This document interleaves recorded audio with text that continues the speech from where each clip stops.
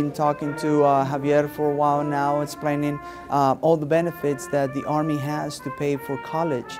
So the Army has a lot of good benefits, a lot of help for college education, pay for it.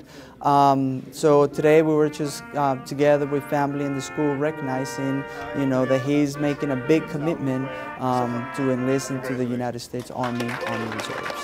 It was mostly because I wanted to go to college, and I also wanted to have like a new experience, get something new for me, experience more things, go travel like at least the country.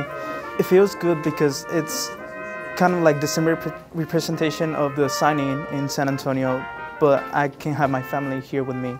They've been happy for most part of it. It's a new experience for my family mostly, so they're getting it little by little. While he's in college, he's planning to do the ROTC program, so eventually he'll become an officer into the Army Reserves. In the meantime, he can go to school for whatever he wants to go to school for. He can continue his music if he wants to study music teacher, whatever he wants to do, and he also can be in the Army Reserves.